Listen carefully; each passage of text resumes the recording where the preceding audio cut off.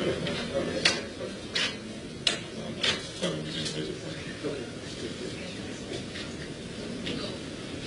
is the CD there. Okay. I'm going to take it out there and put it in there. Okay. Please look down the previous one.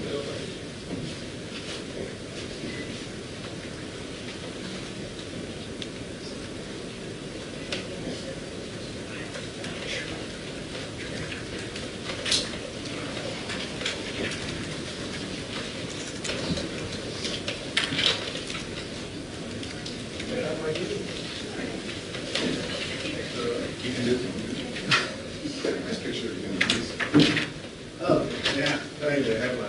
No, keep that one out. No, I am welcome to that one much too. That's why I was. Yes, I was like, Did it start it again? I think so. Yep. Yes, we do. Yeah, that's right.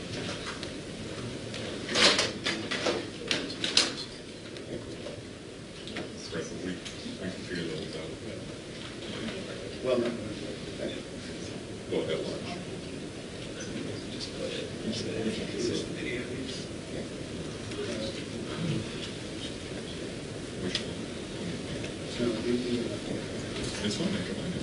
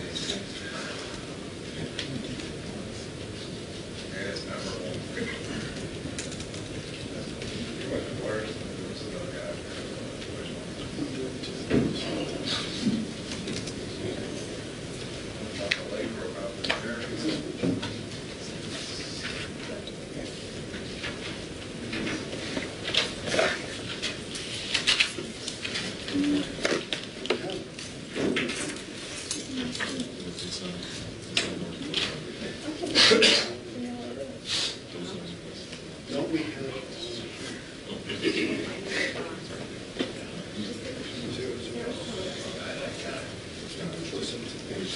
Well, I'm just thinking, 3 weeks. I have. So this will seem a week. Huh? It should not happen.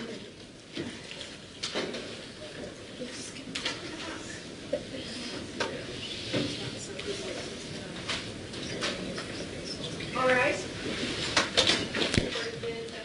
Thank you, Chief. If you're doing, we're ready for the jury. Yes, sir. Yeah.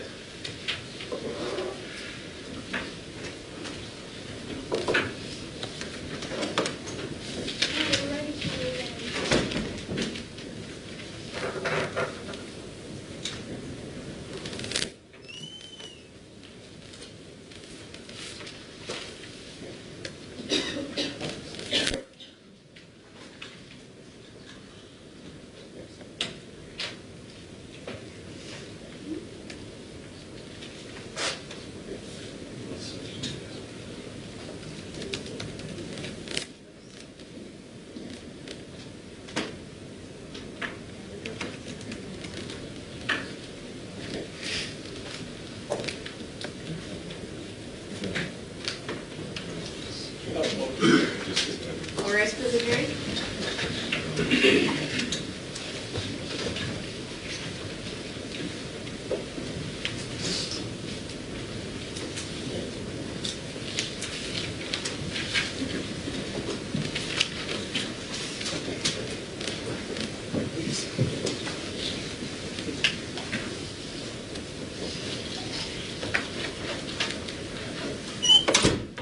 Thank you. Please be seated. State's first witness. Yes, Your Honor, I appreciate the break. I'm going to call Kevin Miller to the stand, please.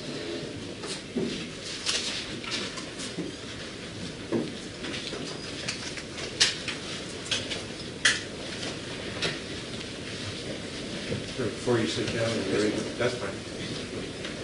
You solemnly swear or affirm that the testimony you're about to give in this matter is the truth, the whole truth, and nothing but the truth. I do. Please be seated there if you would.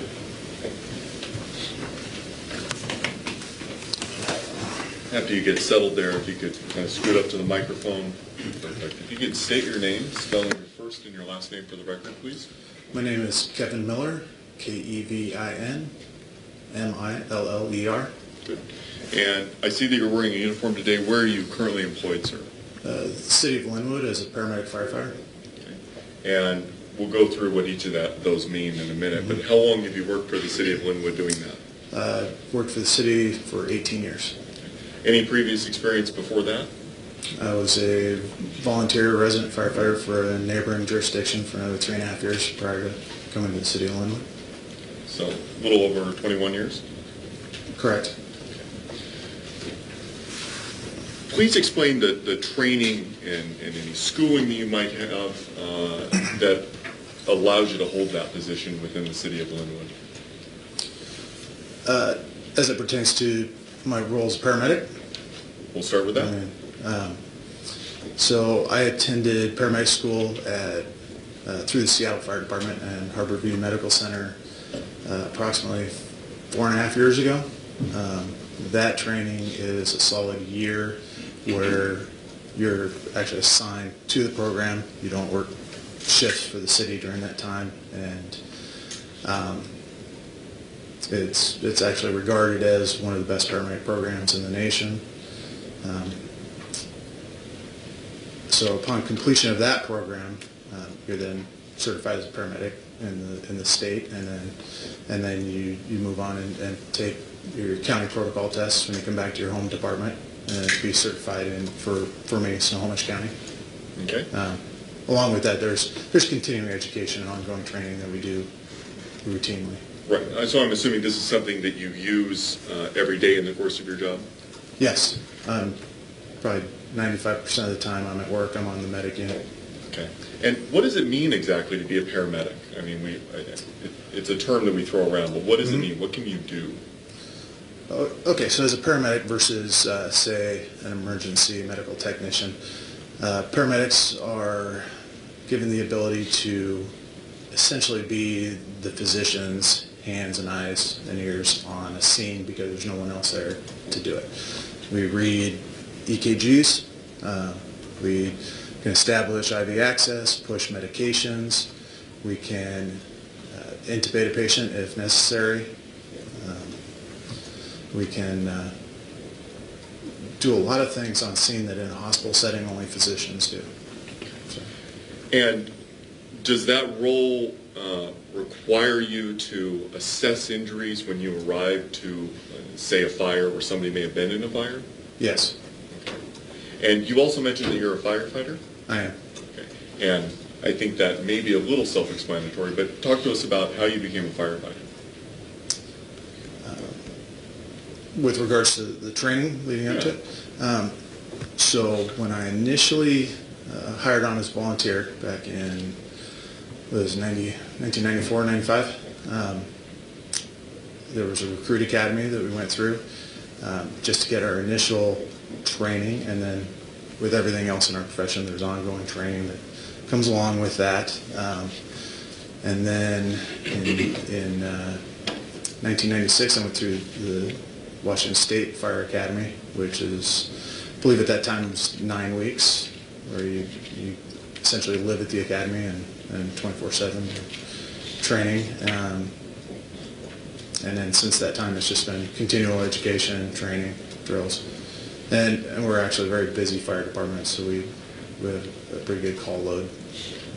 And which fire department, or where are you located as far as your fire department?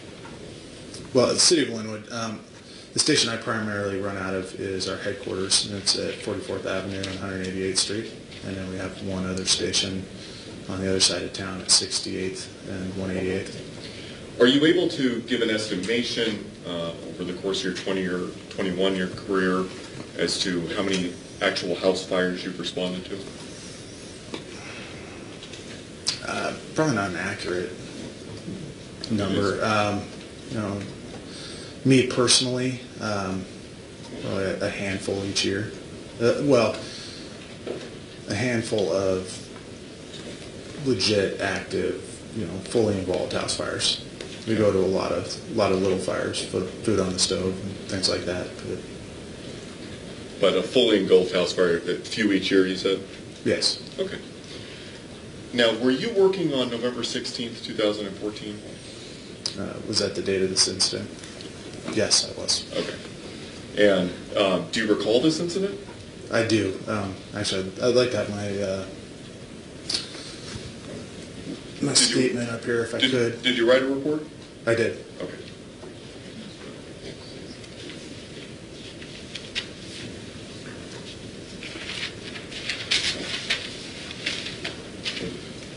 So, I'm going to hand you what's been marked as State's Exhibit number 40. Do you recognize that, sir?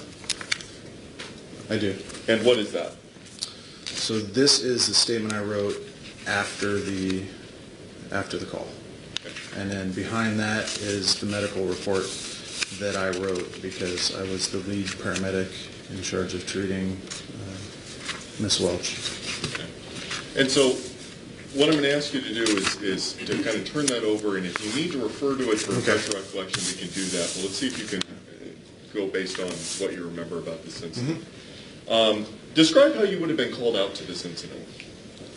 Initially, we Objection to how he would have as opposed to what in fact did happen. Thank you. Rephrase. Describe how you were called out to this incident. all right.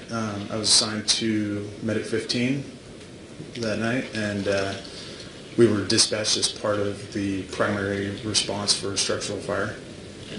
And when you are responding to this, are you aware whether or not you're going to be in a firefighter capacity or a paramedic capacity before you arrive? No, initially we knew from the report that the house was, I believe the report was fully involved. We did not know that there was any patients at that point to treat, so when we pulled up to the scene, we were putting our bunker gear on, and our initial plan was to go fight fire. Okay. And how quickly were you able to respond to this address?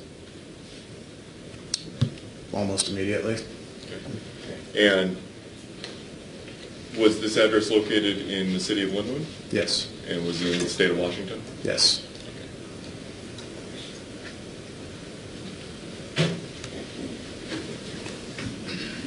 I'm going to show you what has been marked as State's Exhibit number 37. Have you previously seen this map, sir? Yes.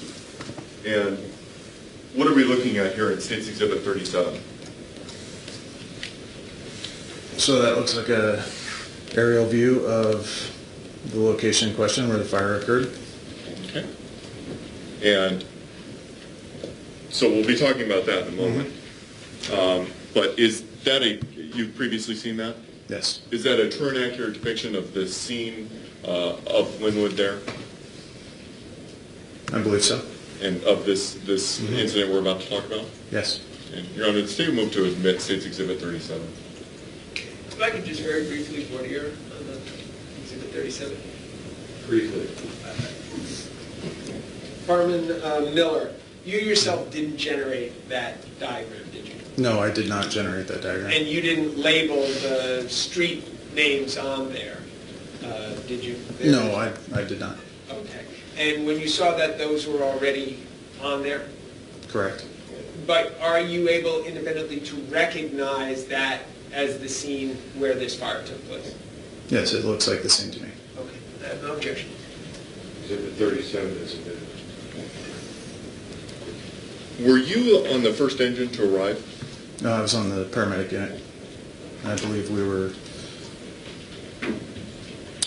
second or third emergency vehicle to arrive there. There's one station that's closer than we were. So. Describe the scene as you arrive. What was going on? So as we arrived, being that we were in a medic unit, not a fire engine, we actually parked just around the corner there to the north. And So, this red button is okay. a laser pointer. So, all right. So initially when we arrived, let's see if I can get this to. That's a terrible thing. Yeah. If you want to stand up and. Can all the jurors see? Oh, okay. All right. Sure. Oh, so, Mr. Stern's got a pointer there. all right. Bring this around. Bunch of stuff through. Okay, I need you to speak up before. Okay, so initially, when we arrived to the scene, we placed the medic unit roughly in this position here. So we could finish putting our breathing apparatus on and grabbing tools and equipment to move forward to the scene. I believe the house that was on fire was this one with multiple roof lines. Would you like to know where we went from there? Because Please. So while we were getting our equipment, then over the radio, the lieutenant who was on the first engine to the scene radioed to us asking specifically for us to move forward because he had an injured person. And who was that lieutenant? It was Lieutenant John Putz. Okay. And so at that time, we then moved the medic unit closer to the scene, somewhere roughly in here, and we couldn't get any further because the supply hose was in the road, and so it's 4 inches big. We can't drive over it, so that was as close as we could get, and then we went forward to see what was going on. Okay. Thank you very much.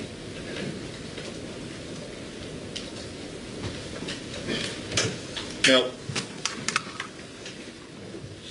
what have you been trained to do when you arrive at a fire such as this? Initially, if we're going to be actively fighting fire, what we're going to do is we're going to put on our breathing apparatus, we're going to grab our passport tags, which identify the vehicle you're coming off of and the crew, and we're going to grab some hand tools, and we're going to move forward to the command post and report for assignment. Okay.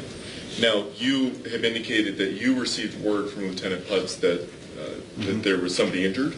Yes. And so how does that change your role when you're training and what you're going to do? So essentially, he was indicating that someone was injured, and he needed us to switch gears into the paramedic role. Okay. And so what do you do to do that? So at that point, we positioned our vehicle closer, since that's essentially our office. That's where our equipment is. That's where our tools are. And then from there, I believe we brought a gurney forward, knowing that we were going to be transporting someone off the scene, and we were going to be treating and transporting. And at the point when you're bringing the gurney, did you have any idea what extent of injuries there were at all? No. Okay. Is it standard protocol to bring that gurney and do that regardless of the injuries? There's no standard protocol for it. It's just experience driven.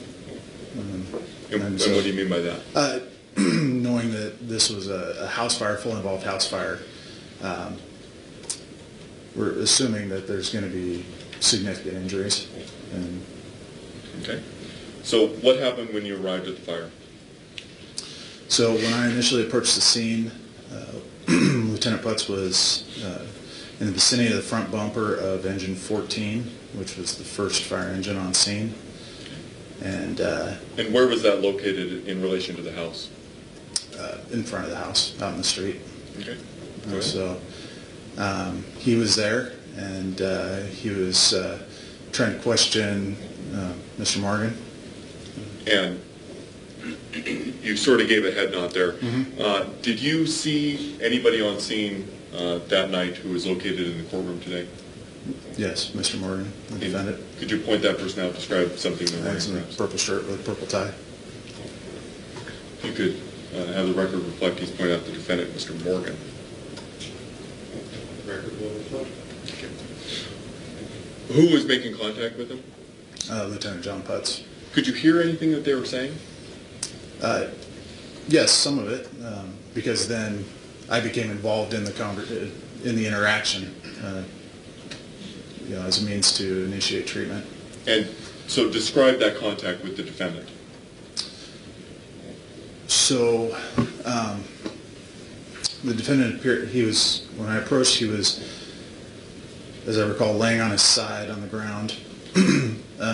Lieutenant Putz was trying to question him as to if there was anyone else left in the home, if there was any other possible victims there. That's one of the things we'll try to do when we go to a fire, is get a total head count of how many people we need to be looking for, if any, or if everybody's out. That can change our tactics significantly. And I don't think, where is this conversation taking place? You said near the fire. The front bumper of engine 14. Okay, thank you. In Go front ahead. home. We, as I reported in my statement, my impression was that Objection at this point, it's improper for him to read from the statement. If he has a problem with his memory, he can refresh it. Thank you. Just note your objection. Sorry. Let me move on. Counsel, you can instruct the witness. If you need to refer to your Okay. report to remember something, just let us know. We'll have you do that and then put the report back down. Does that make sense? okay. Yes. And I just want, do you testify often as part of your nature of your job? No, this is the second time. Okay. Are you a little nervous? A little bit. Okay. Yeah. So, take me through your contact with the defendant, and if you don't remember, we can look at your report. So initially, the defendant presented as lethargic and confused, but I did not see any obvious injuries on him to indicate that was consistent with the way he was presenting.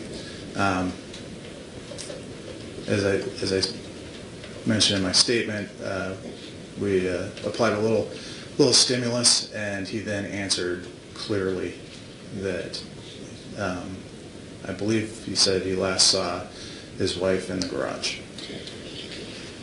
You said a couple of things there I want to talk about.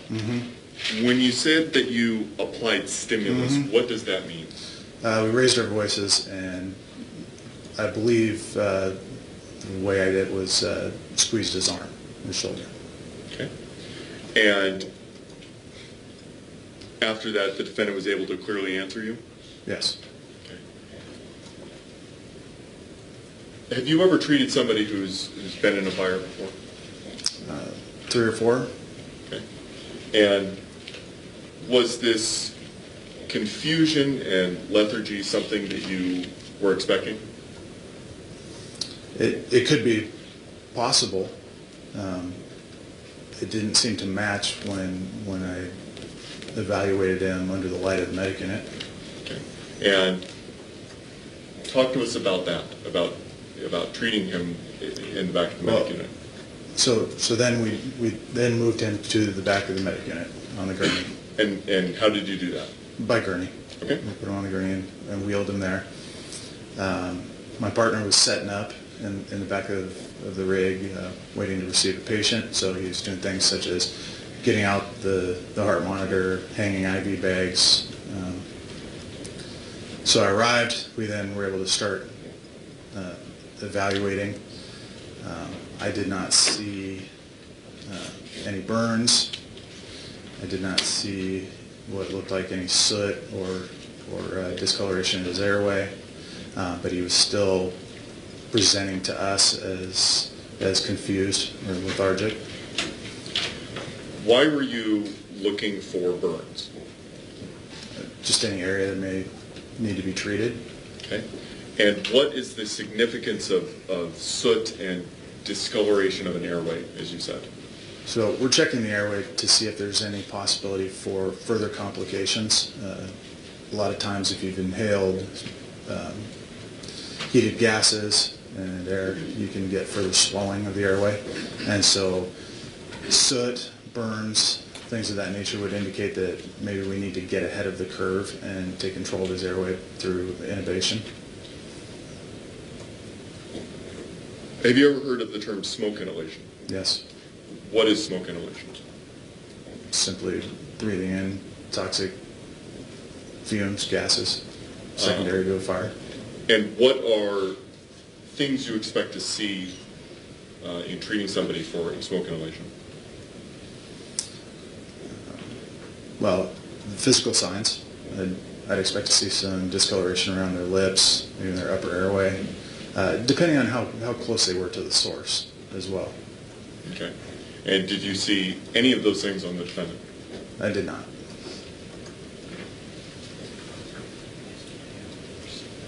Was the defendant in need of any kind of care from you as your role as a paramedic?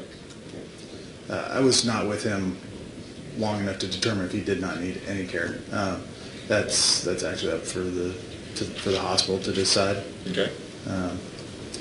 Our plan initially was we were gonna start 2 IVs and take control of his airway and transport him down to Harborview, just out of precaution, and we don't know exactly what he was exposed to in the home. And why Harborview? Because that's the best trauma center around. They're equipped to take care of those type of injuries. And you said you were going to do IVs as well? Yes. What did you do with the defendant? We then got radio traffic again from Lieutenant Putz saying that he had a more severely injured patient up at the scene. We needed to come forward and get that patient and transfer the patient we had, I believe, to Medic 10, to one of the district paramedic units. Okay. And when you say we, who is your partner? Myself and paramedic Josh Peterson. Were you comfortable passing off the defendant to another medic unit? Yes.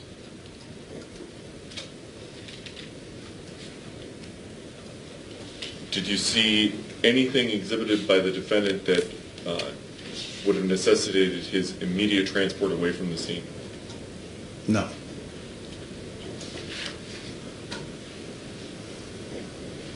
Who else did you treat that night? I treated Brenda Welch. And did this person, Ms. Welch, actually require your treatment skills? Yes. Where did you find her?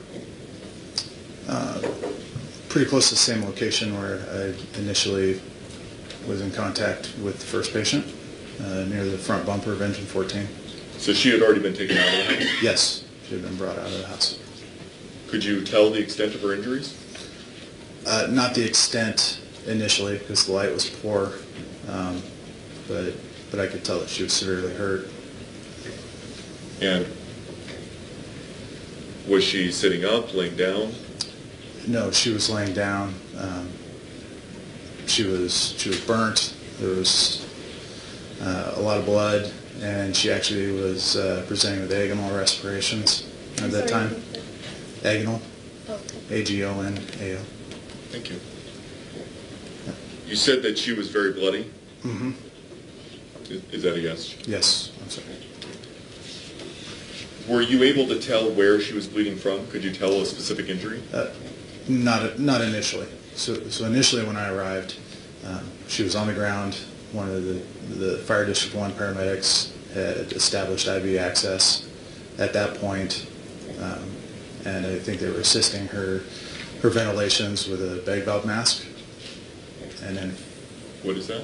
a bag valve mask. So essentially it's a mask with a reservoir bag attached to it so we can breathe for a patient who's not breathing for themselves without having to actually put our mouth there. And you were talking about agonal. Describe that for us. Essentially, agonal respirations look like a fish out of water. The mouth is moving, but you have no tidal volume. You're not moving air. Is this something that requires immediate care? Yes. So what were you able to do? So initially, her ventilations she was being ventilated with the bag valve mask. An IV was established. We then put her on the gurney, brought her to the back of Medic 15, where we could get a better look at her condition under the lights. From there, I'm not sure if initially we got a second IV at that point, but at that point we knew that we needed to perform an endotracheal intubation so that we could breathe for her. She was essentially covered with blood, and she had burns.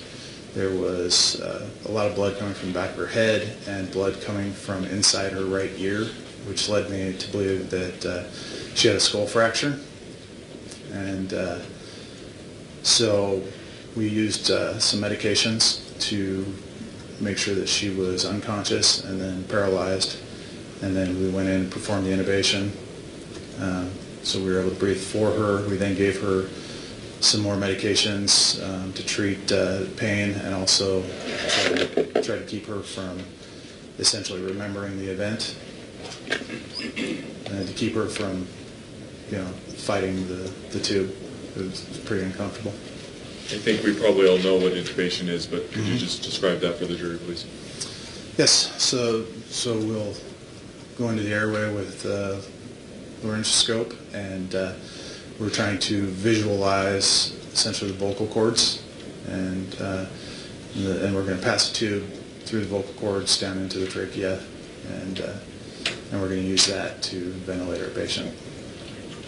And this required quite an amount of medication in order to do that, as well as to treat her? So we, I believe initially we gave her 20 milligrams of etomidate, which would render her unconscious. And, do you happen to know how to spell etomidate for the court reporter? Yes.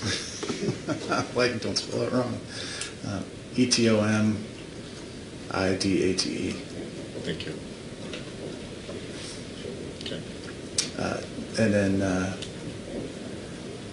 we also gave her, I believe, 150 milligrams of succinylcholine, which would paralyze her. Anectine, Anectine, another name for it. Okay. You indicated that you transported Miss Morgan to the back of the medic. Mm-hmm. Did you notice anything unusual about her? Once we got to the back of the medic unit? Yes, sir. Not other than the extent of her injuries. I thought that it was... So I thought that it was odd that she had both these burns and a skull fracture. So much so that after we got to Harborview and transferred care of the patient, that I then called back to the scene to notify the chief and the MSO that something seemed out of place. Do you typically call back to a scene and say something seems strange? No. Do you recall ever doing it before? No. People that are in a fire, do they sometimes smell like smoke? Yes. Could you smell smoke on Miss Morgan?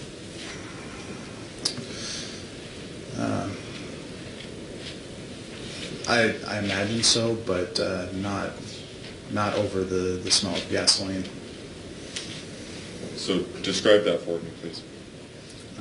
She smelled as if gasoline had been poured directly on her.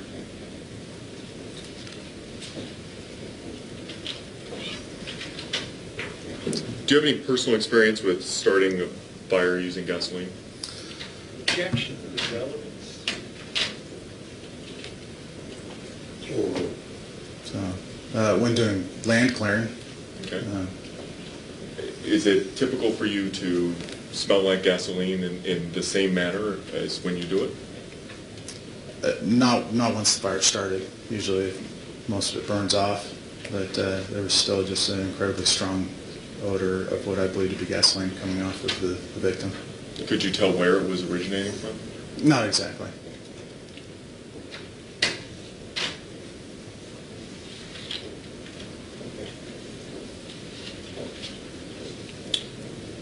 Was that something that you were expecting? No.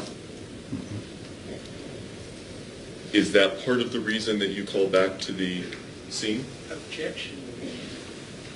Just rephrase. You indicated that something didn't seem right, correct? Yes. Why did you do that? Because of the strong smell of gasoline and the extensive trauma that she had suffered in addition to the burns. Where was she transported? Harborview Medical Center. And I think that you've already sort of touched on this, but why that hospital? So it's the only level 1 trauma center in the state, and they actually receive trauma patients from 3 different states.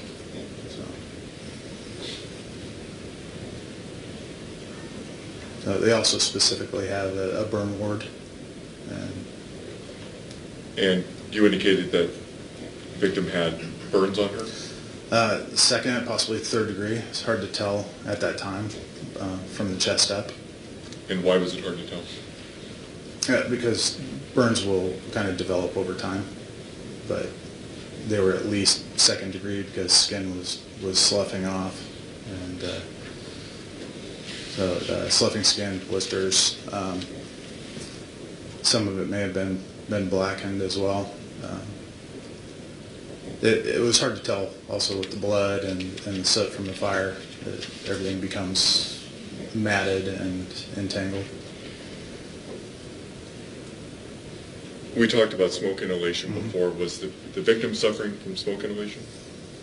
What I saw was that she had what I believe was blackened, thick blood in the back of her airway. It's hard to tell if it was blood or all soot, but with the injuries I was seeing, educated guess that it was a combination of blood and soot. And so those are things you saw in the victim, but not on the defendant, correct? Correct.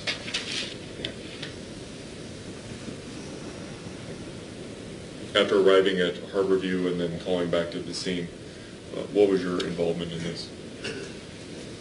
After that time, we put our medic unit back in service. We returned actually to Fire Station 15 to pick up some additional personnel, and then returned back to the scene.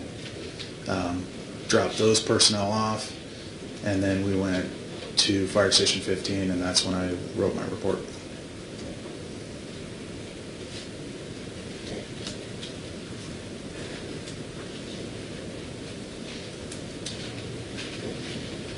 Did you have any other contact with the defendant that evening other than when you first were with him? No. Thank you, sir. Thank you. Cross-examination.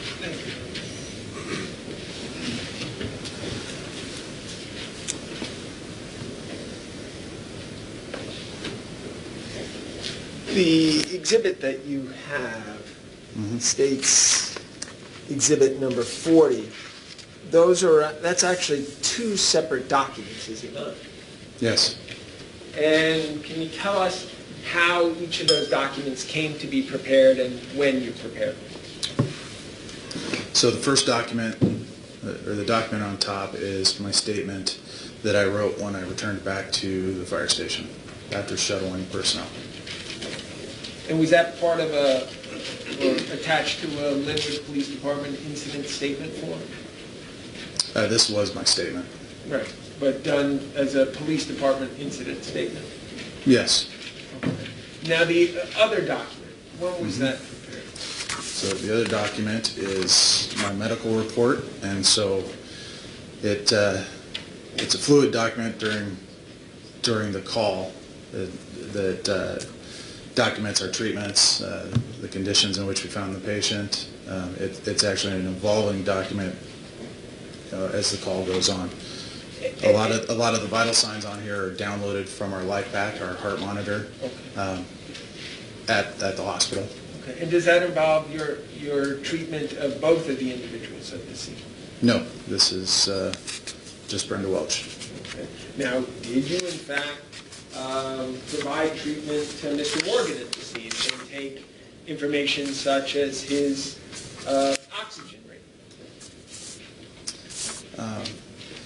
Yes, I believe that was one of the vital signs we had before we transferred care to the other paramedic unit. Did you simply not document that, or is there some other document that you have that documented the... The other paramedic unit would have the documentation on his treatment and care. So the work you've done would be transferred to them, or just disregarded? I believe it should be contained in their report.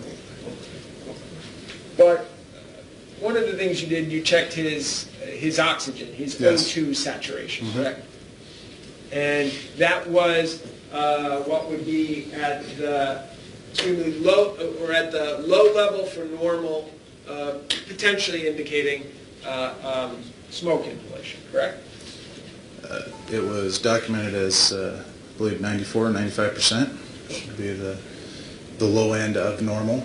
It could be normal for him if he has some sort of respiratory history, such as COPD, or he's a smoker. Or it could indicate exposure to smoke. If he Potentially. doesn't have COPD or is a chronic smoker, correct? Potentially. Okay. And do you have any information that would indicate that the person you were seeing had COPD or was a chronic smoker? No. Okay. So, although his airway appeared to you to be clear of soot, the oxygen saturation that you took indicated a potential for exposure to smoke, correct? If I have a patient with an oxygen saturation of 95%, that does not mean I'm necessarily even applying supplemental oxygen.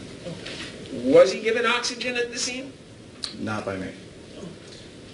But you weren't particularly involved in his care as you were called off to assist with Ms. Welch, correct? Correct. I had him briefly. And were you aware at all, personally, as to whether subsequent paramedics provided him with oxygen, supplemental oxygen there at the scene? No, I do not know what their care was. And now you mentioned some strong odor of alcohol about Ms. Welch. There was no such odor about... I did not say alcohol. I said gasoline. I'm sorry. No odor of... There was a strong odor of gasoline about Ms. Welch, correct? Gasoline, yes. Okay. No such odor about Mr. Morgan? Not correct? that I noticed. Okay. And certainly, as a firefighter, if you had noticed a strong odor of gasoline, you would have documented it, wouldn't you? Yes. Okay, because you documented it with regard to Ms. Welch, but not with Mr. Morgan, correct? Correct. Mr. Morgan was briefly under my care, but we have one patient care record that goes with the patient. And so he was treated by Fire District 1 paramedics. Okay, but in your statement for the police, if you had noticed a smell of gasoline about his person or clothing, you would have noted that for the report you wrote that night for the Lynnwood police, correct? Yes, I would have put that in my statement. Now, you did note that he appeared to be confused and lethargic in his interaction with Lieutenant Putz, correct? Yes. And you indicated that could potentially have some connection with smoke inhalation. Have you dealt with individuals who've been concussed, who suffered head injury? Yes. And that lethargy and confusion are also circumstances that can be related to head injury, correct? They could be, yes. Okay. Now, were you aware that at the time you contacted him, he had already indicated to Lieutenant Putz that he believed someone was in the garage and had turned over a garage door opener? Could you restate the question? Were you aware at the time when you made contact with him and Lieutenant Putz? Your Honor, I'm going to object. He's assuming facts not in evidence. He's testifying about something that has not been testified to. Have you rephrase that question, please?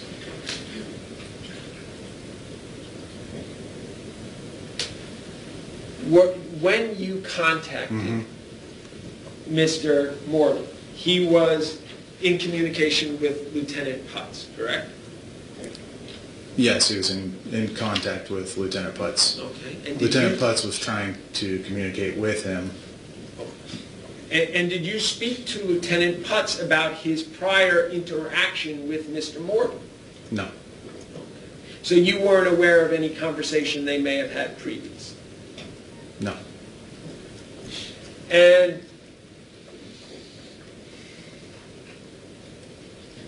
during the interaction with Lieutenant Putz, he appeared lethargic and confused, correct? Yes. And that presentation can be the result of either a smoke inhalation or concussion, correct? It could be, but he answered clearly once we asked the question again. Okay. Now, as far as clear answers, Mm-hmm. you said that his response was that he saw his wife in the garage? Is that what you testified to today? So I don't remember what the exact words were, but he alluded to a female may or he last saw her in the garage. He connected those two things. All right, the but I female want to be, and the garage. I want to be clear that what you testified to, this statement of seeing his wife in the garage, that's your words, not his, right? That's how I remember the incident.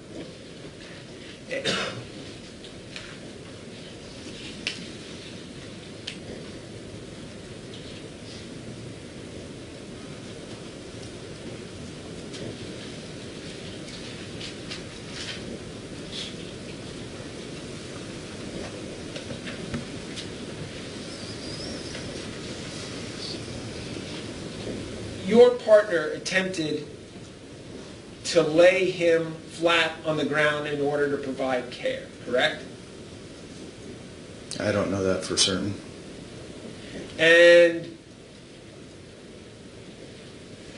the person was asked if there was anyone else in the home, correct? Yes, I remember Lieutenant Putz asking that.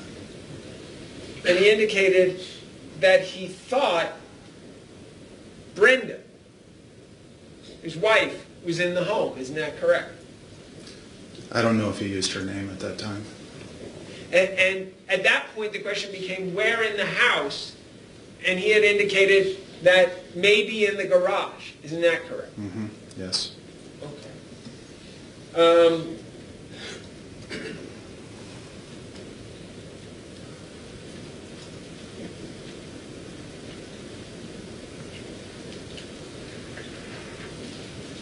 Mike just had one moment.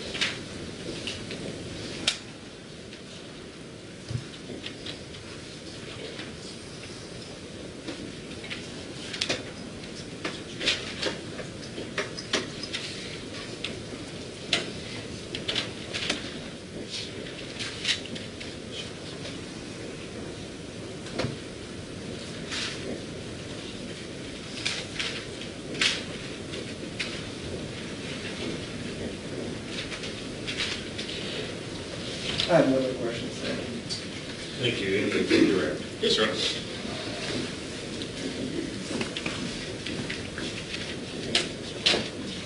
Prior to passing the defendant off to the other medic unit, Mm-hmm. Yes. I realize your interaction was brief, but if you thought the defendant needed oxygen, would you have provided that? Yes. As far as his O2 saturations being down, can weather affect that? Not specifically weather. Well, if it's cold outside, you can become peripherally constricted. Your blood vessels will constrict and decrease flow to your extremities. Well, that's where our monitor goes, is on the finger. And so it can give a falsely low reading. Okay. Do you recall how cold it was there in November? I do not. Okay. Do you recall it being overly warm? No.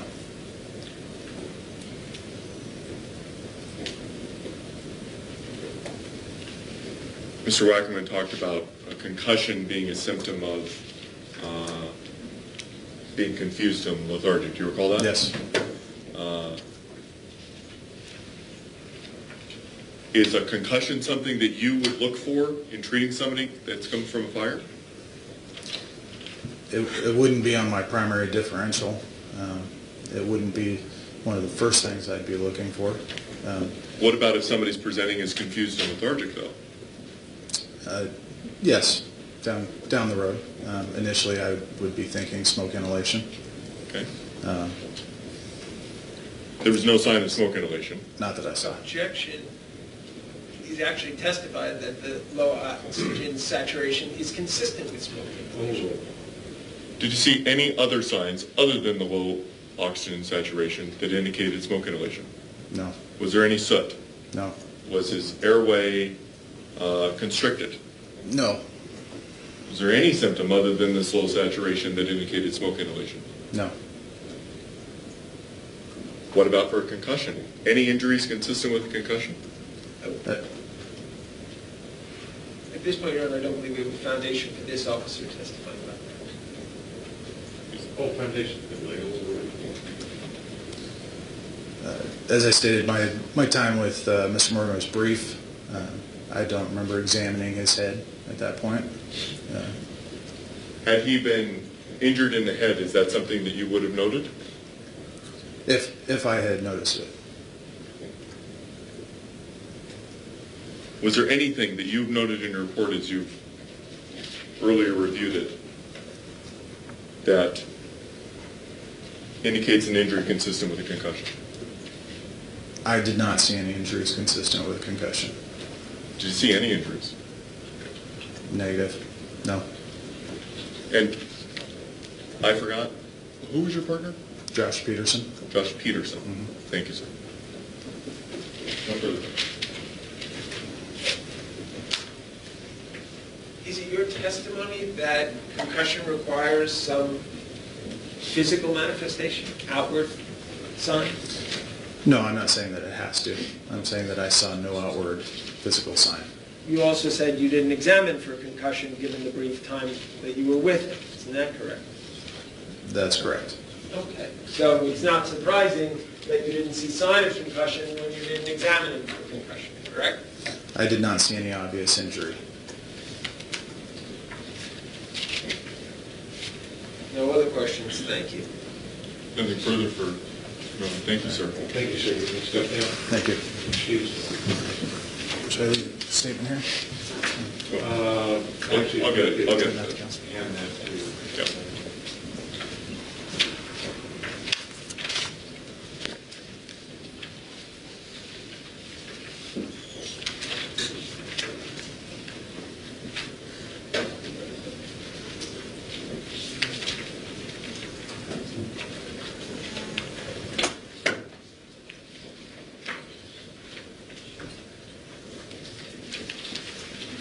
Anderson, come on up here and see, before you get there, the judge is going to stop you to swear you.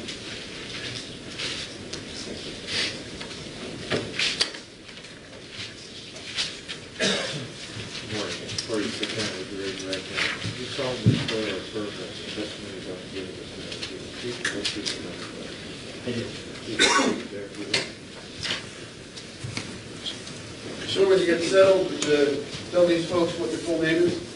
Thomas Ronald Anderson, How do you spell Anderson? Anderson. Mr. Anderson, you married? Yes, How many years? 51, 52, Yeah. What's your anniversary date? November 16th.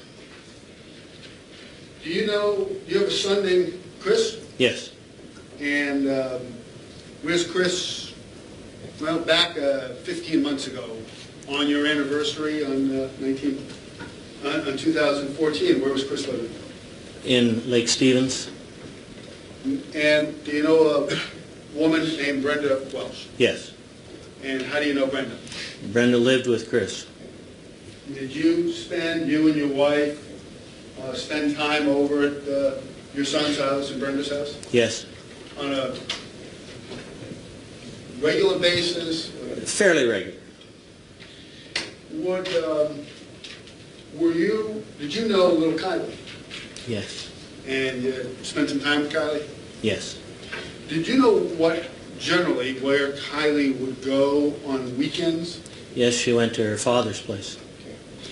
And as a part of being involved in their lives and going over to their house on Sunday, were you aware of a pattern as to when Brenda would leave, if she would leave, on Sunday nights? Yes, What was that?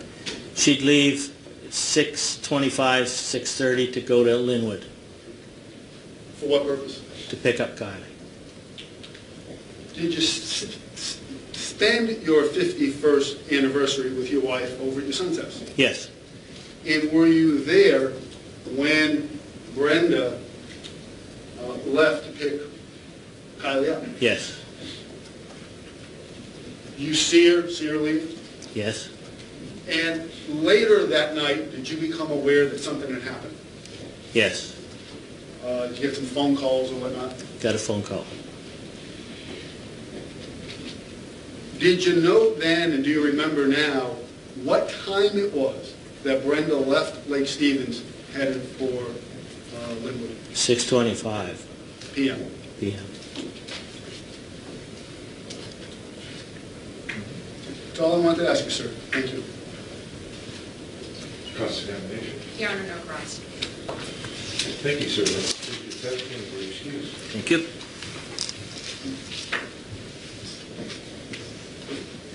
Thank you, sir. I'm just going to move this out of the way.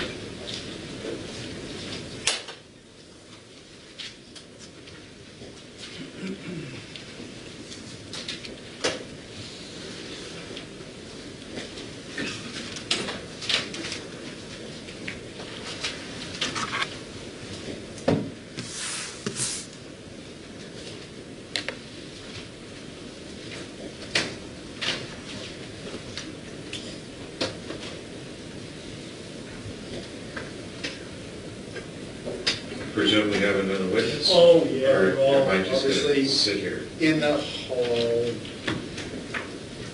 It's always smoother on TV. The state calls Aaron Campbell to stand.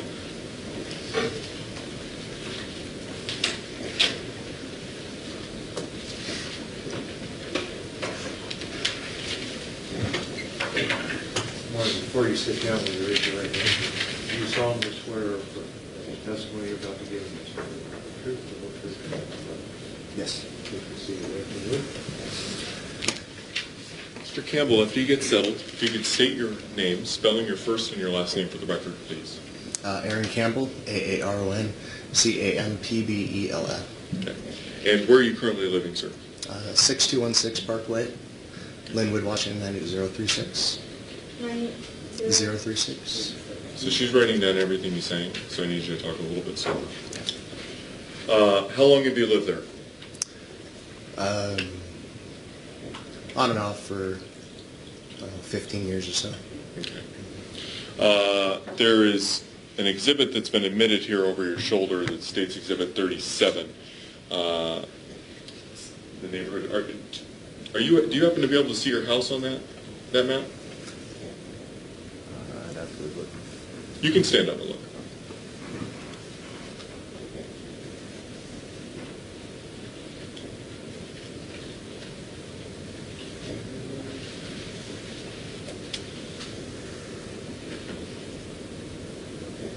You can go stand in front of it. Yeah. I think that is terrible.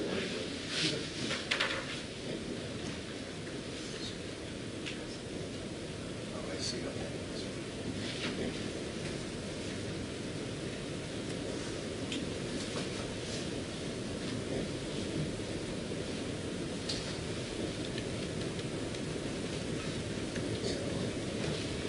Can you point to it for me?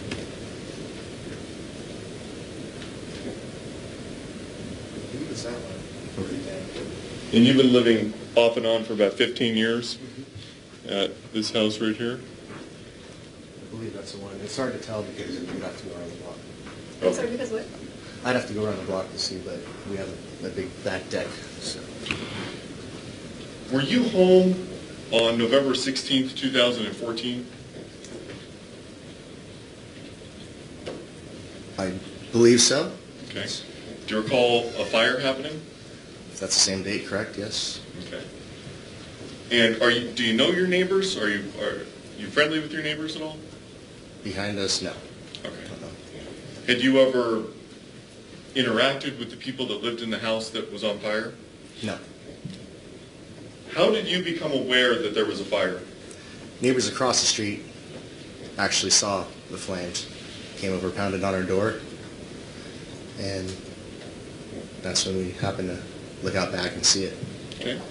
And what did you do upon seeing the fire? It was quite shocking. So initially, I pretty much freaked out. First initial reaction was to do something to protect our house because the flames were really high, and was thinking the trees might catch on fire, so looking for a water source. And then soon after hearing the fire trucks, realized that they were close. So then, knowing they'd be there any second, my next reaction was to just grab my phone and take video. And did you, in fact, take video of the fire? Yes. And have you had a chance to review the video, which is contained on the disc, which is State's Exhibit number 39? Did you previously look at that? Yes. Is it, in fact, the video that you took that night? Yes. Does it appear to have been altered, changed in any way? No. Is it true and accurate copy of the video you took that night? Yes. Your Honor, the State would move to admit State's Exhibit number 39. Any objections? No objection. Exhibit 39 would be admitted. Sarah, I don't remember which one it's. Yeah, we can just test and Yeah. see which is best. Fantastic. Oh, that's perfect. Yeah, that's great. Thank you. So, Mr. Campbell, I'm going to play a video here.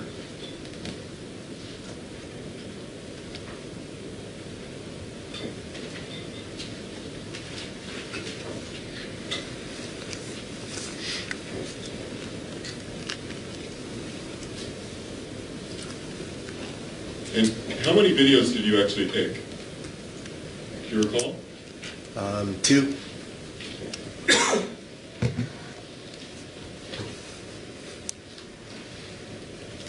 And you indicated that you could hear the fire engines while you were doing this? Yes. Play the first video here.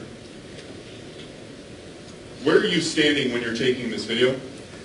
This is initially from the back deck, close to the house. Of your house? Yes. Okay. So is this house is behind yours? Correct.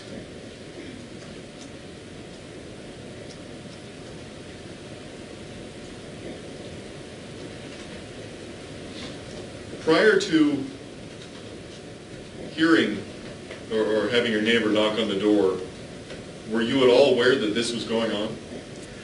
No, we were on the other side of the house. There's our house. Okay. And after you came outside, you indicated you heard the fire engines. Could you hear any smoke detectors? No. Did you hear any when you were inside your house? No.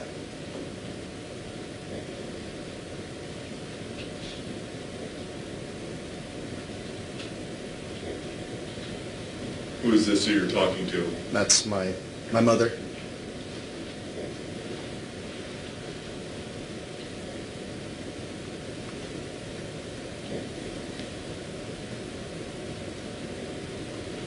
Could you feel the heat from the flames? Oh yeah, Describe that for me. intense. Very intense. Did you ever felt anything like that before? Maybe right when you open up an oven to pull food out.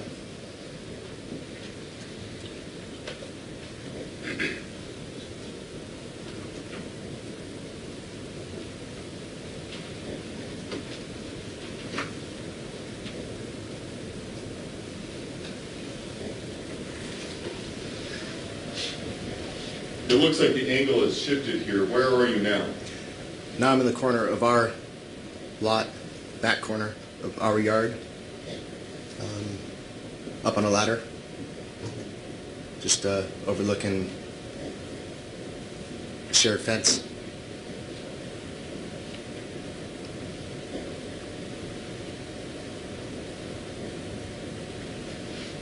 Could you see any fire happening on the other parts of the house?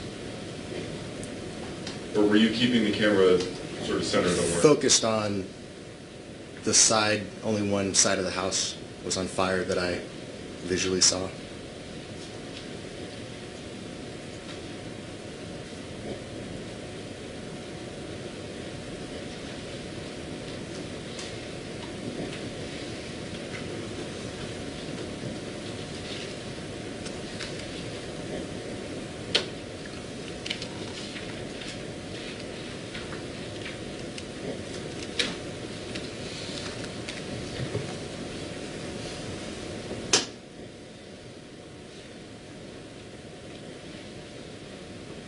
by the time you got outside, was this portion of the house we're seeing already engulfed? Yes.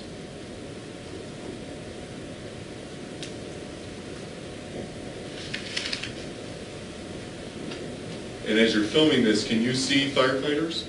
Oh, yes. That's them there.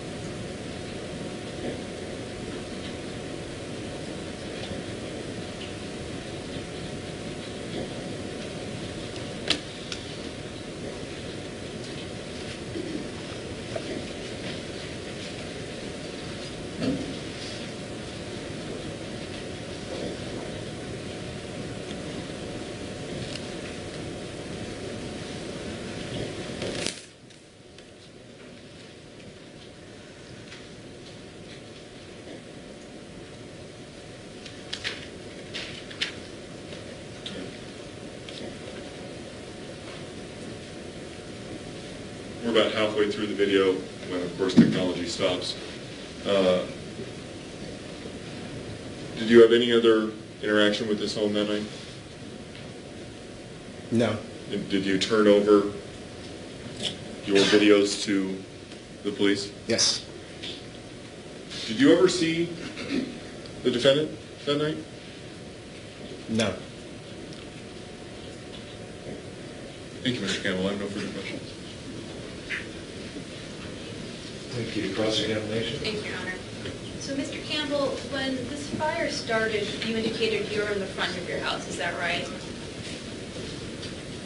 Front portion inside the house. Right, in the front portion of your house, which is farther away from the house which is on fire. Correct. And so you weren't aware that it was on fire until your neighbors came over and alerted you? Correct. So you weren't outside seeing anything that might have happened prior to when the flames became obvious? Correct. And you indicated that when you first noticed the fire itself, you were certainly concerned about your own property, is that right? Absolutely. And fairly so, yeah. But within a very short amount of time, you heard fire engines coming, is that right? Would you characterize it that way? Correct. By the time I got outside, correct. Okay. And then moments later, that's when you shot the first video that we just watched? Correct. Okay. And so within that time frame when you came out and saw what was going on and started shooting your camera, a very short amount of time had passed, right? I'm sorry, say that again. So from the moment that you came outside to first observe what was going on until you started shooting that first video that we just watched, a very short amount of time had passed? Relatively. Okay. And during that time, you didn't observe anybody in the backyard? No. Okay. Where you were from your deck, though, would you agree your view was obstructed? Somewhat. Okay. You couldn't see directly in the backyard behind you, correct? Correct. Okay. You have no further questions? Redirect? Do you ever recall about what time this was?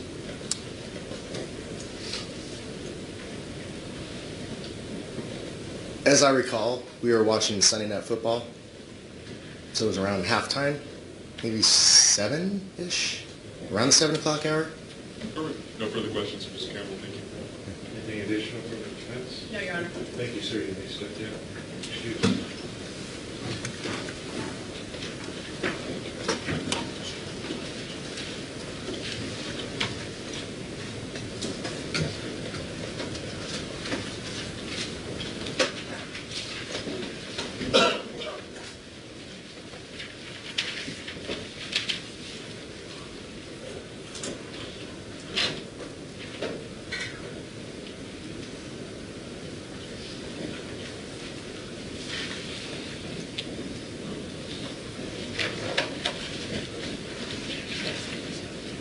Your Honor, the state calls Jason Turner to the stand.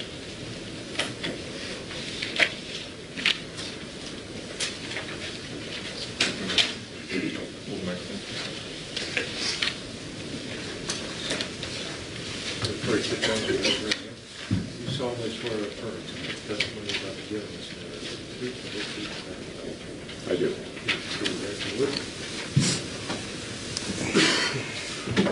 Sir, after you get settled, if you could state your name, spelling your first and your last name for the record, please. My name is Jason Stewart Turner, Jasonturner. And where are you currently employed? I work for the City of Lynnwood Fire Department. And how long have you worked there? Approximately 16 years. Okay. And any previous experience prior to Lynnwood? Yes, I worked for the City of Mount Lake Terrace Fire Department for about 7 years. And what is your role within the Lynnwood Fire Department? Currently, my position is official rank of captain on C shift with the City of Lynnwood Fire Department, and I am currently assigned the C shift battalion chief in charge of operations on C shift. Okay, so what do those two things mean, being the captain and being the battalion chief? I'm in charge. Fair enough. It's the easiest way. We like easy. Can you go through your training that you had to receive in order to become where you are today? Actually, every day is a training day, but approximately for the last 22 plus years, been trained in every aspect of fire suppression and rescue, extrication, vehicle, everything. And what you do, got my degree in fire administration, and part of that is command and control, operations, training. The list is literally 22 years of training. So. And can you estimate in the course of your long career how many fires you've responded to? Hundreds. When you're first responding to a fire, what are you trained to do? The house is on fire, what do you do? It's a hard thing. A lot of people, I think, see the movies, Chicago Fire, the TV show, Rescue 42. It's absolutely nothing like that at all. So we kind of break it down in the most simplistic form. A house is a box. It's a box with little boxes inside it. Some of those boxes are on fire, and we go put them out.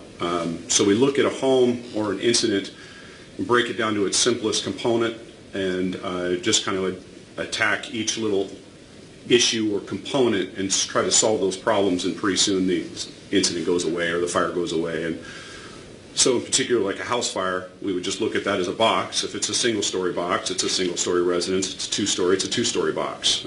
Where's the fire at? Is where we put our hose lines. It's basically... You're doing it great. She's going to tell you to slow down. Well, actually, she just told me to tell you to slow down. Sorry, I'm a bit nervous still. That's okay. Do you testify often as part of your job? Actually, no. This is most of the time I've only given 2 other depositions, and this is my first time testifying, so okay. I apologize. So we got lots of time. I just need you to slow down a little bit. So you're talking about this being a box, and you need to kind of figure out what to do. So go ahead. So a box for like a residence, you would look at that and try to determine where the fire or the incident or the problem is occurring within the box, and that you then you judge your actions or where you would put your personnel or where I would direct my personnel based on where that incident is within the box. So we look at a house 4-sided. Some people look at them 6-sided. Depends. But it's Alpha would be the front, Bravo, Charlie, Delta is how we look at kind of a geographic orientation of the structure. Floor 1, floor 2, anything below that would be floor like 0, 1, 0, 2. So basement levels would go corresponding with a 0 in front of them. So we look at that kind of tactically, simply as boxes, shoe boxes stacked on top of shoe boxes in essence. Is this training fairly across the board for most firefighters? The incident management system is what we use. It's a national system. It's how we do the command and control component for all emergency incidents, big or small. It's a system that's developed to expand or contract given the size of the incident. So a small incident, we may not use all facets of the incident command structure. Larger incidents, we would use like a mass casualty incident, an active shooter situation at a mall would be a very large incident command structure. So it's how we organize our resources so we can track and manage people safely. And so if you were to be plugged into another unit, would it be easy for you to be able to fight a fire with these people you've never worked before because you're using the same system? Yes, we all have our own, each department has its own identity, way of doing business, standard operating procedures, guidelines that are unique into that jurisdiction. However, under that incident command role, and you're talking about yes, I mean the answer would be directly yes. We would all work together in a common function, in a common aspect that's uniform across the board. The only different would be our flair, our different operating or guidelines. Like someone might have used different equipment than we would to accomplish the same task. But yes, the answer would be yes. And you're a firefighter using the term flair. Well, flair, I mean, is some people have, yes. Our uniforms might be slightly different, hats might be different, that kind of thing. I understand. Our style. Did you respond to a house fire on November 16th, 2014? I did. And do you have an independent recollection of this? I do. Have you also had an opportunity to read your written statement? I have, sir.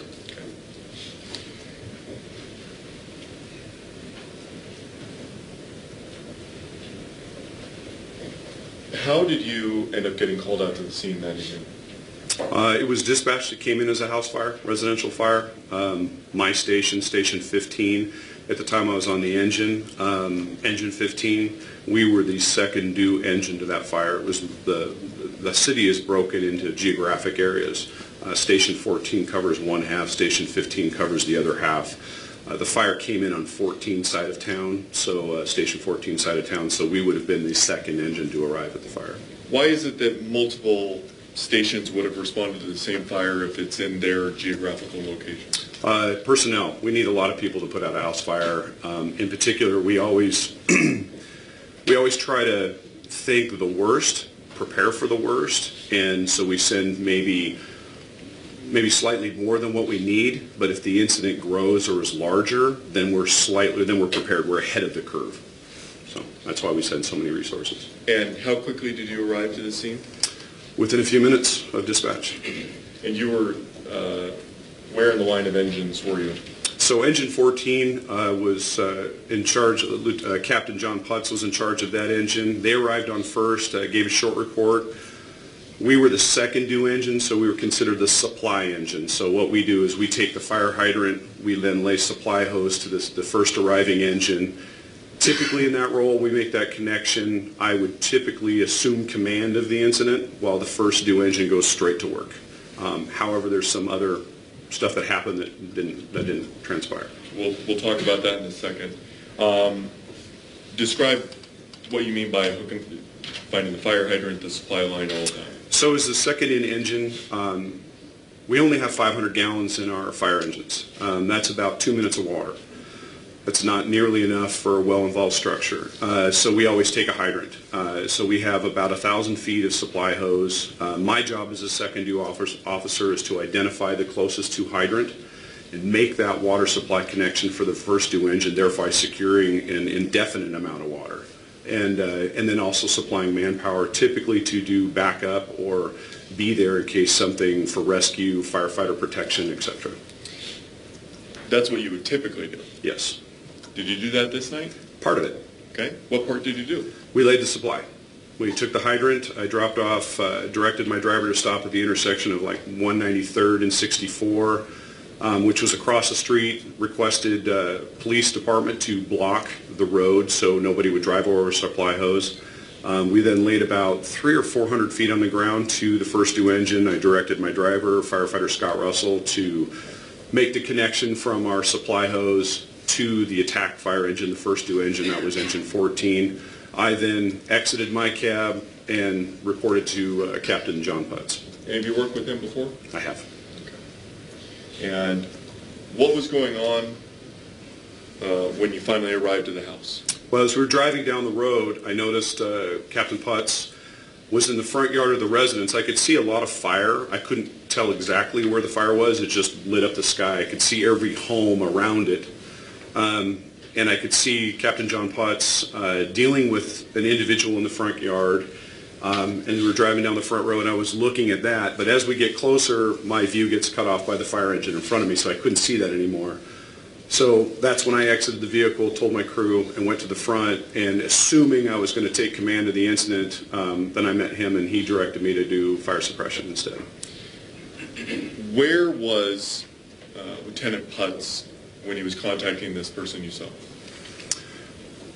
You know, if I'm driving down the driveway or the road and I'm looking, it was kind of more to the latter third of the driveway, I guess, so close to the sidewalk, which I don't think that neighborhood doesn't really have sidewalks, but towards the street.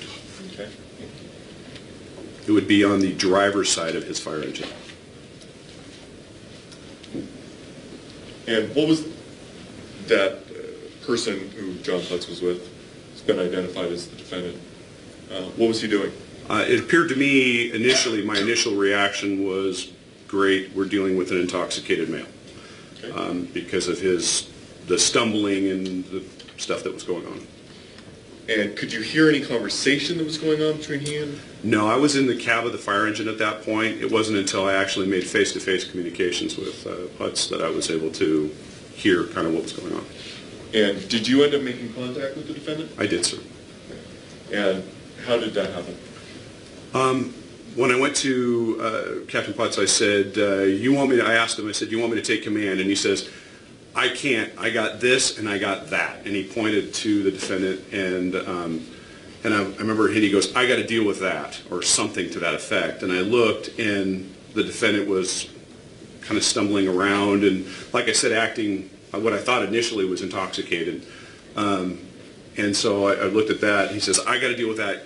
Can you get a line? And I went, absolutely. What he referred to grab a hose line and go fight fire. Okay. So what did you do? Well, he directed the defendant to the front of the fire engine. He said, go over there, or something like that. I don't remember exactly. And I kind of walked with him and the defendant, and I was like, I remember going, what's wrong with you? And I'm looking at him like, yeah, are you hurt? Are you burned? What, and I just remember thinking, and so I walked him, and then he kind of laid down in front of the fire engine, and I was like, okay, whatever. I went and grabbed a hose line. Okay. Did you have to hold up the defendant walking him to the front of the engine? No, sir.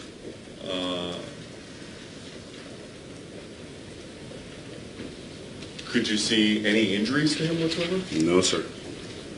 Could you see anything to explain what you were seeing? No, and that's why I was like, what are you doing? You indicated that after you laid down, you went to go fight the fire. Mm-hmm.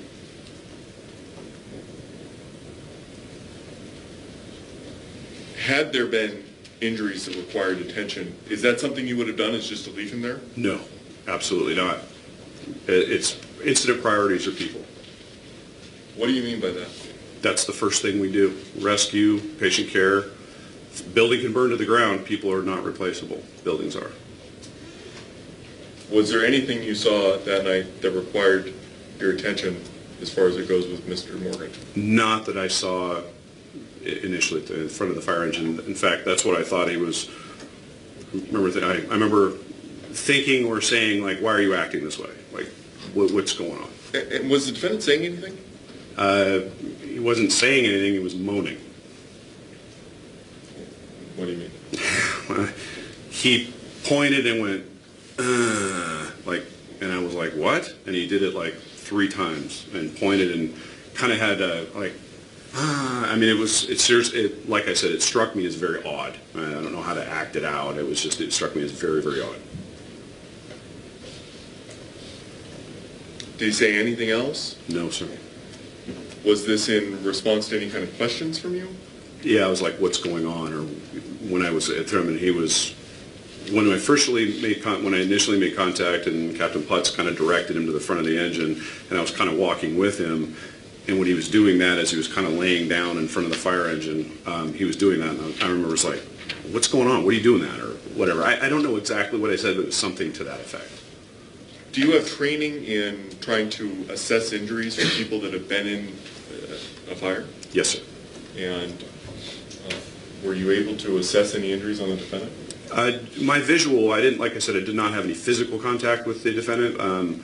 My initial assessment was that's what I was looking for, was what's adding up here, and initially, like I said, it's either he's intoxicated or something, but that's not something that I would need to stop what I'm doing and direct. He had no obvious medical need at that time.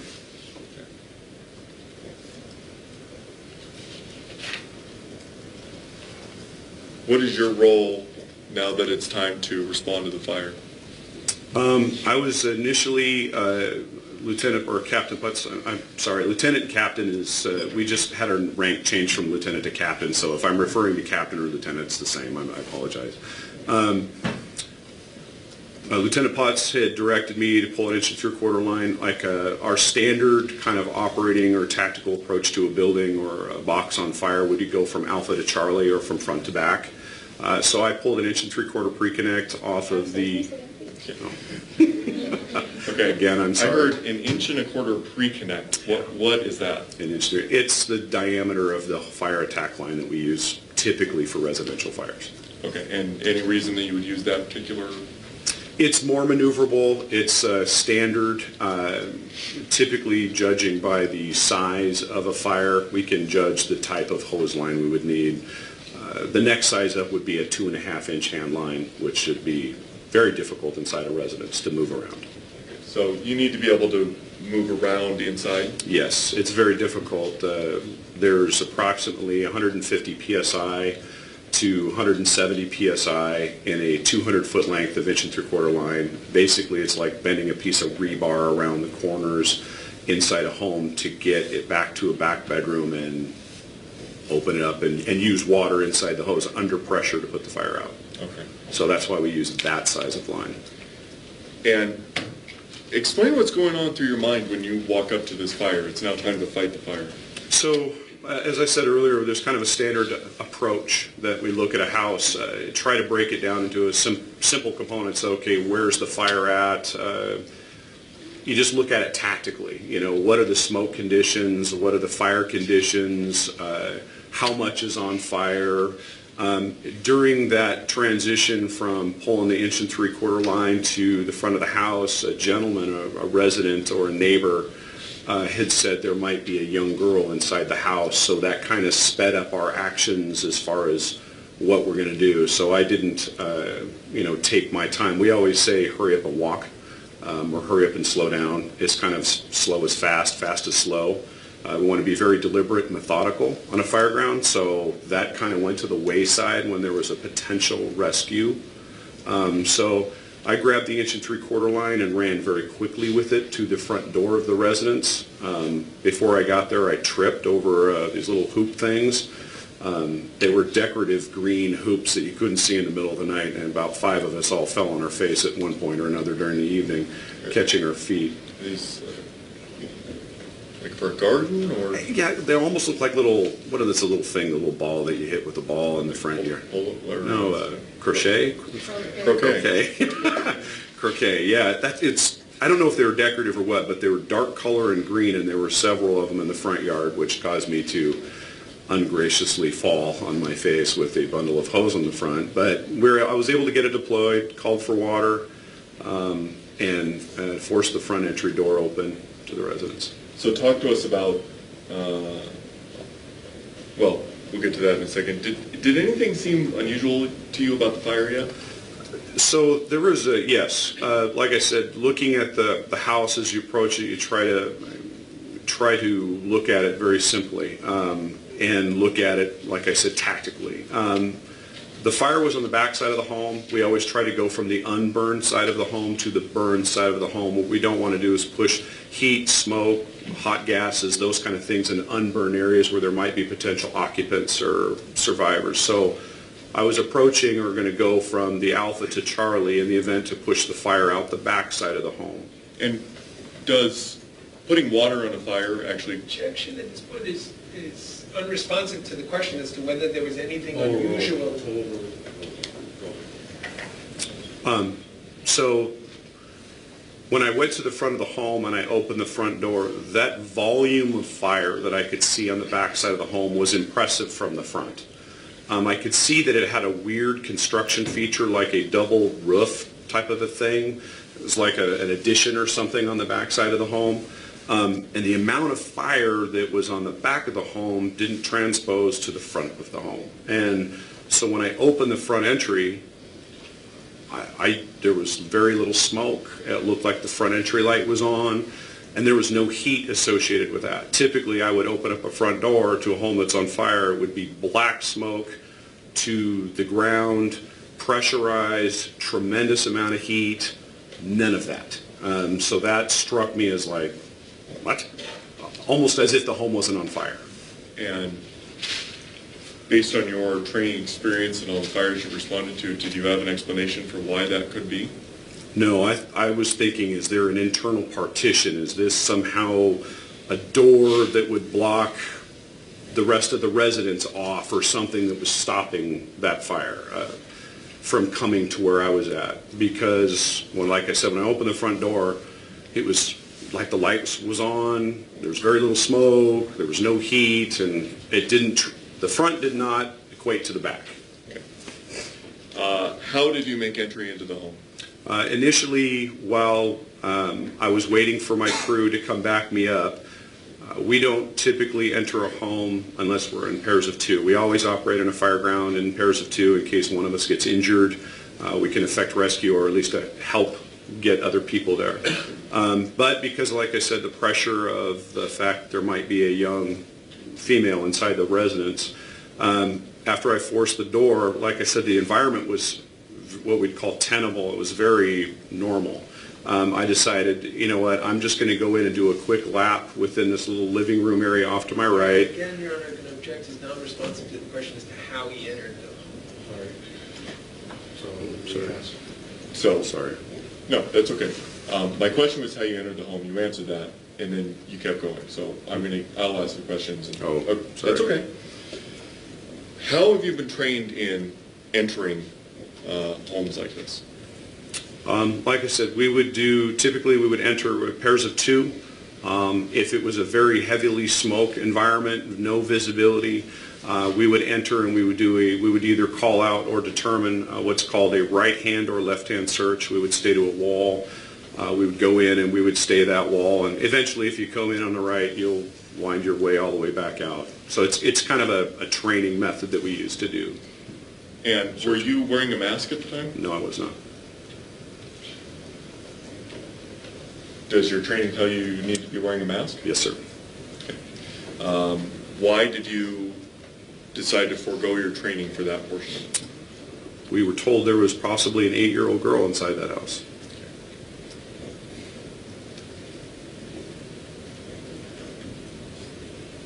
Describe what you saw and what you did upon entering the home. So when I forced the door, and I don't remember if I kicked the door or just shouldered the door or it was unlocked and I opened the door. I don't recall that. Like I said, when I opened the door, after picking myself up from falling, I turned around. I didn't have any crew. I didn't have anybody there. The conditions to me were very tenable. I said, told myself, this is where you put your money where your mouth is. This is where I earn my keep. I went into the right. I just made a quick loop into the residence, and very quickly the conditions were changing dramatically. And I was like, uh-oh, I need to get out of here. I came around to what was like a wood stove, and as I came to that entryway, there was a gigantic ball of fire coming at me, and I dove out the front entry of the door. Once again, unceremoniously landing on my face, and got up and turned just in time to have the fire blow out over the top of me and blow the two adjacent windows to the front of the home out. Have you ever heard of the term backdraft? I have, sir. Not the movie, the term. Yes. Describe to the jury what a backdraft is. So backdraft is not at all like the movies. Backdraft is actually where a fire has burned and consumed all available oxygen within a room, a box. All the furniture, everything is charred. The temperatures are in excess of 1,000 degrees, and someone opens a door or a window, someone breaks a window and interjects a fresh set of oxygen, air, and it just reignites with explosive force. It's tremendous explosion, very, very rare in a fire ground. In my 22 years, I've never seen it, never seen a backdraft other than the movie. So it's a very rare occurrence, but it's, like I said, it's associated with a tremendous amount of heat as well as fire. You indicated that you've never seen a backdraft, so Oh, sure. I think I know the answer to this. Was this a backdraft? No, sir. What was the difference? No heat. There's no heat, but I'd already supplied the fresh source of oxygen. When I went to that door, our standard would be to check for heat. We would look for heat. The front of the door wasn't discolored. There was no char. There was no pressurized smoke. There was no indicators to tell me that behind this door was a tremendous amount of heat. When I opened the door, there was no heat. There was nothing. I didn't have my mask on. I would have felt the heat. Typically on a residential fire, you can't get within 10 feet without covering up because the heat is so intense on your skin. There was none of that inside that residence when I opened the door. You have responded to hundreds of fires. Yes, sir. As part of your training, do they teach you what causes fires? What causes the things you're seeing? Yeah, part of our training is basic cause and determination with our fire investigators, our fire marshal's office, as well as part of my education formal education is fire investigation, but I am not a certified fire investigator for insurance company purposes or anything like that, but we are taught what typically causes fire. Fire behavior is part of our, from day one in the fire service, fire behavior, fire growth, and then also cause and determination. Based upon your training and experience, do you have an educated guess as to why a fireball suddenly exploded behind you? My thought is that it hit I was thinking propane cylinder, gasoline, I was thinking flammable liquid or flammable gas. In firefighter terms, what are those things called? Well, it wouldn't be a flashover either. Arson. That's what you'd call it. I mean, it wouldn't call it a term of a smoke explosion or anything like that, or backdraft. Flammable liquid fire, arson fire. After you dove out of the house, unceremoniously on your face, Yes. Where did you go from there? At that point, I came out, picked myself up. At that point, I started putting my mask on. My driver, firefighter Scott Russell, he came up. He too tripped over the little hoops. I helped him up. We got up. We put our mask on. As we were putting our mask on, since I had started first and he was now getting back up, I directed some water into the entry of the home. And then I had a report over the radio from Lieutenant Mike Johnston, who was requesting all hose lines be deployed to the Charlie side of the home. And remind us. The back side of the home. Thank you. Okay. And what happened next? I told Scott Russell we need to move the hose line to the Charlie side of the house. So we picked up the charged hose line and started kind of inchworming it. Once you deploy a hose line, it's very difficult to remove it to the back side of the home. So there's quite a bit of going back and forth between the garage and the vehicles that were parked in the driveway, down the very tight area between the neighbor's fence and the side of the home to get the hose line to the Charlie side of the house. And were you ultimately able to do that? Yes, we were able to get the hose line. And based upon what you were seeing, where was the fire burning at this time?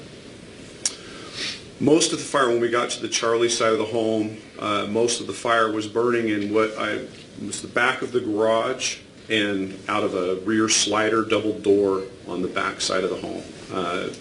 The home had two sliders. One was more ground elevated with like a patio or a deck, and the other one was up above where like an unfinished walkway or something. There was nothing there. It was just about 3 or 4 feet up, another set of double doors. There's no fire coming out of the left-hand side of the home. Most of it was coming out of the right-hand side. Okay. This is a good place to take a break. I'll try to slow down. I'm sorry. We're actually going to take a lunch break. Okay. It has nothing to do with the speed of your testimony. You can step down. All right, sir. Folks, we're going to take our lunch break at this point in time. If you would, please put the cover over your notepad, take those notepads back with you to the jury room. Leave them in the jury room during lunch break. No one will have access to them. No one will read them. Remember my admonition about discussing this case with anyone. Again, you're free to contact your work or other folks that you need to talk to. Be prudent in your conversations with them. Do you folks have any questions for me at this point? Have a good lunch. I'll see you back here. Are we ready to go at 1 o'clock today? So let's gather up back into the jury room just about 10 to 1. We'll try and get started at 1 o'clock or as soon there too as humanly possible. Okay? Thank you very much. Have a good lunch and we'll be in recess. All right.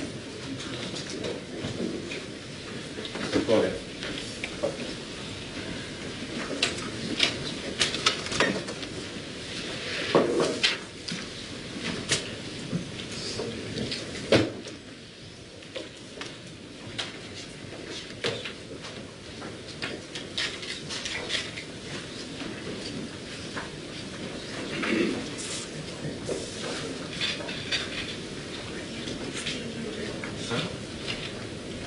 Are they allowed to stay here for lunch?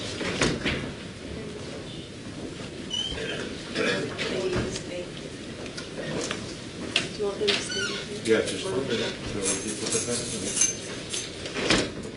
Okay.